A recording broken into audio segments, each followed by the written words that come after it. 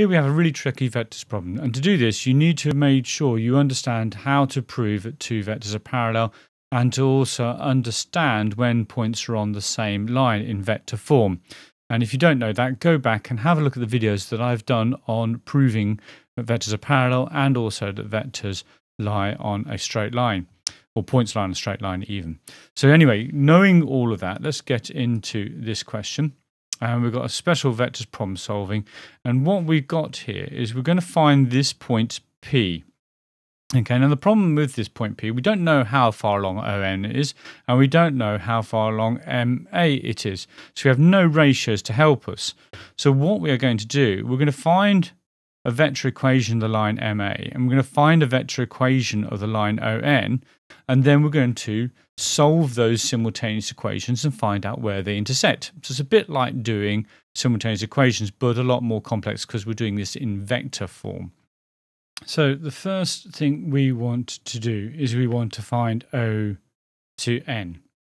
Okay, and we're going to find O to N because we're going to use OB plus BN. Now we can find BN because it's a half of BA. So BN will equal a half of BA. We know this because we are told that N is the midpoint of AB. So putting the other values into this, we know that's 6B. And we know that that is 8A. So therefore, BN is going to be half of BA, but BA is equal to minus 6B, because it's going in the opposite direction.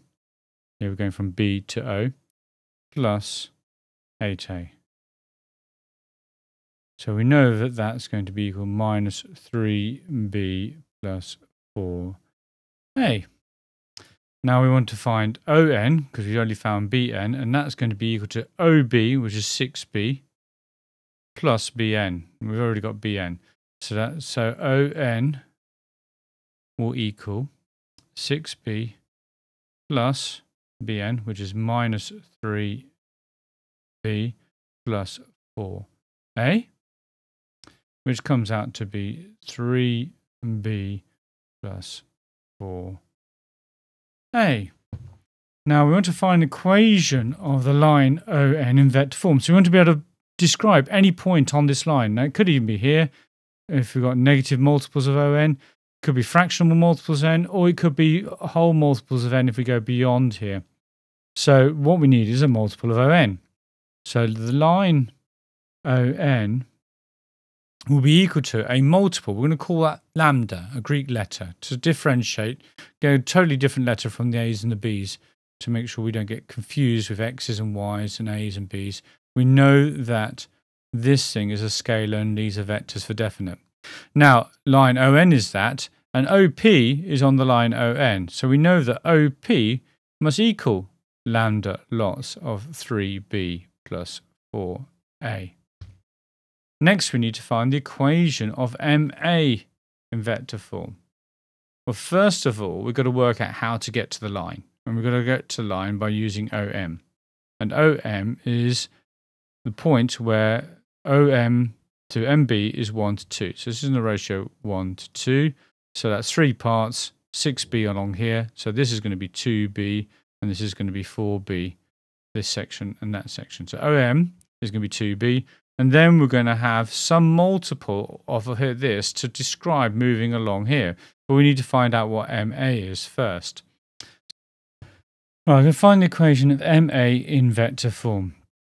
And what we need to do, we need to get to MA. So we're going to use the 2B to get to MA. So that's OM. And then we're going to move along this line by using multiples of MA.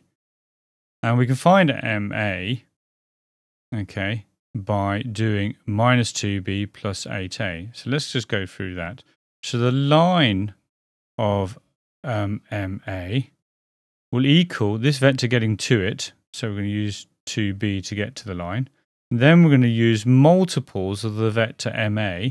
Let's use a different multiple, this one. Let's use the Greek letter mu to move on down this line. And this vector is going to be minus 2B plus 8A. So it's minus 2B plus 8A. So that gives me my vector of my line MA in vector form. And obviously P is on that line. So we can say that OP is also equal to 2B plus mu minus 2B plus 8A. So we've got two equations for OP. So they must be equal to each other because they're both OP. So OP, I'm going to multiply this out now. So this will give us 3 lambda B. And lambda times 4A will give me plus 4 lambda A. And we're going to make that equal to this bit of OP. And we've got 2B plus minus 2 times mu. So it's minus 2 mu times by B. And plus another mu times by 8. So that's plus 8 mu A. Now what we need to do, if they're in the same position, the multiples of A on each side must be equal and the multiples of B on each side are equal. So let's just highlight the B bits. So there's the B bits there. They must be equal. And we can highlight the A bits and they must be equal. So if we look at just the A bits, we know that 4 lambda must equal 8 mu. So therefore, lambda must equal 2 mu from just the A bits. We're just doing the A bits here. So all I've done is looked at the A bits here. Moving on to the yellow bits, so the B bits. And we know that 3 lambda must equal, there's 2 lots of B, so that's 2, minus 2 mu lots of B, 2 mu. So we're just looking at the B bits here. So we're going to call this equation 1, and we're going to call this equation 2. And if we substitute equation, we're going to solve our two variables to work out OP. So we're going to put equation 1 into equation 2. So lambda here is equal to mu. So we can replace this lambda with that 2 mu. What I'm going to do is I'm going to replace that lambda with that 2 mu because it's equal to lambda. So we get 3 times 2 mu, because I'll just replace that in there, equals 2 minus 2 mu. So I get 6 mu equals 2 minus 2 mu. Add 2 mu to both sides, I get 8 mu equals 2. So mu equals a quarter.